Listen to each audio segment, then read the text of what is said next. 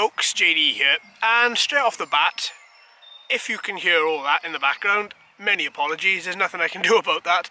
There's a festival going off right behind me and it hasn't finished yet. I thought by this time it would have, but unfortunately it hasn't, so let's just crack on and let's try and ignore that behind us. Right, today I thought it would be quite fun if we took the Tello up, but this time with a bit of a difference. So if we take up this guy, as we know, if we're flying it directly off our smartphone, the amount of distance that we get isn't that far. So when I was testing it here a couple of weeks ago, it maybe got 10 foot away from me before I turned around and said, oh, I've got a low signal warning. So what I thought I'd do today is I'd use my Mi repeater, I'd connect to this guy, we'd take him up first of all without the repeater, see how far he goes, and secondly with the repeater, and then try and figure out whether or not it is worth using a repeater with this guy. Now, with this Tello, at this point, he's been around for a few weeks. People either love him or they hate him. And there are quite a lot of accessories that you can buy for this, third-party ones. So obviously adding a repeater to the price of that is going to make this price even bigger.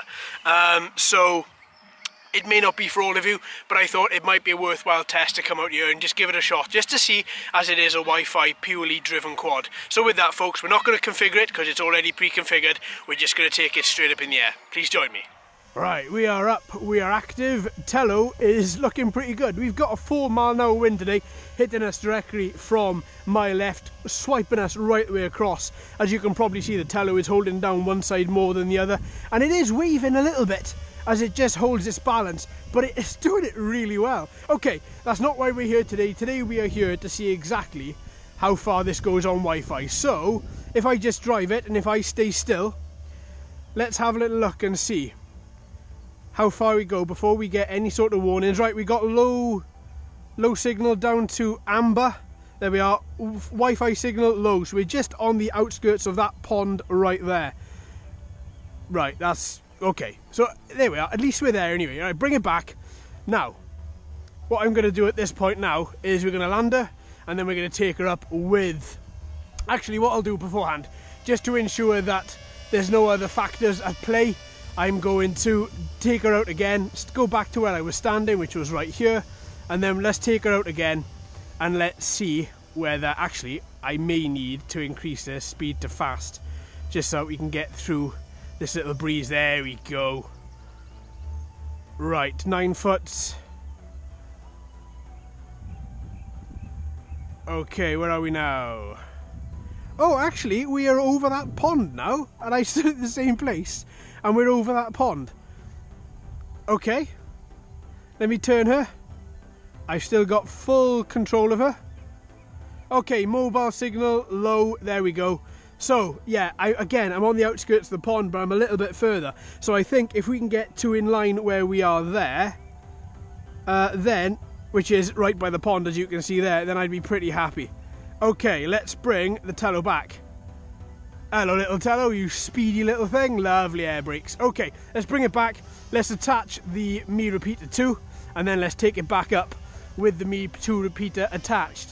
That is off. Let's get out my repeater. And let's get out my, actually let me see if I've got any battery in this. I brought 2 with me. Yeah, there we are. So my 20,000 milliamp hour Anchor battery here. What I'm going to do is I'm just going to put all of this where I was standing here. So that is where I was standing.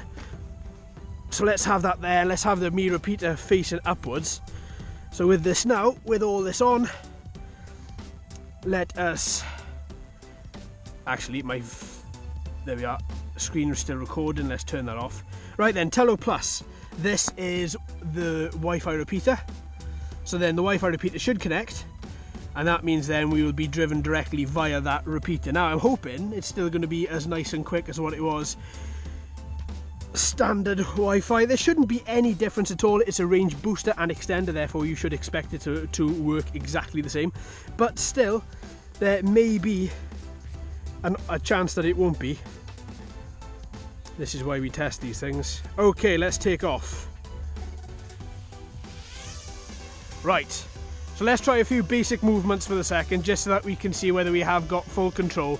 So let's try forward, back, let's try a little bit. Yeah. Okay, so we got positive pitch, negative pitch. Yeah, we seem to be okay. Okay, right, so before, standing where I was there, we got, actually let me put this on fast mode again. Let me check my screen's recording. Yeah, it is. Lovely. Right, sorry about that, folks. Okay, let's take her out. Ooh, a little bit fidgety. Why is that then? Let's put it on fast.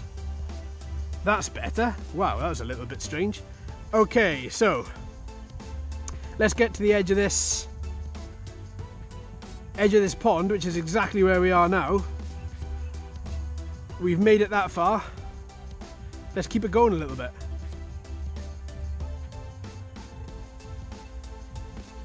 Certainly expanded the distance of it.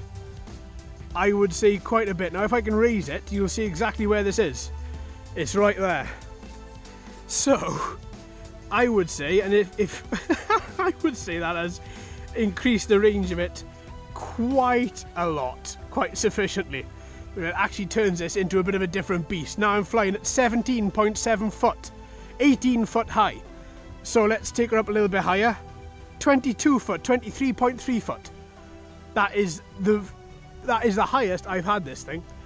And obviously on a day to day, we've got 4 mile an hour wind, so the higher you take it, you may come across a little bit of buffeting wind as well. And yeah, that works pretty well, and it's responsive. That's the difference.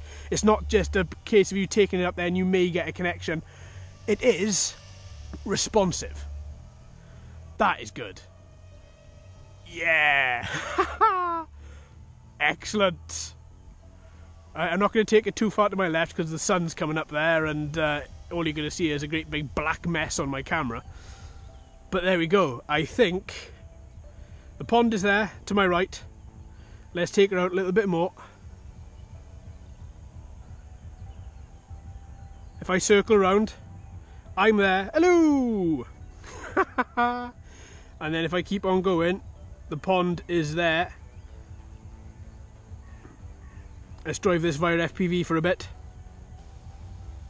10.1 feet a second, height of 15.4 foot. Still going. And I've still got directional movement. There, directly in front of you, that's where I drive the cars. And there I am, even further away. Hello, Mr. Tello. Right, okay, bring it back, fella. Let's go, flat out. How fast are you going to go? 20.8 feet a second at 15 foot. 24, 25, 26, 26.1 feet a second. Nice. Well done, Mr. Tello. Right, okay, come back to me then. Let's bring you down.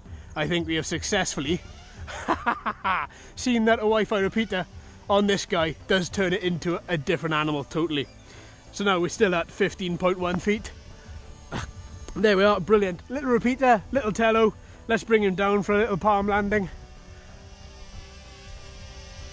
Okay, so now with that there, let's land him on the hand.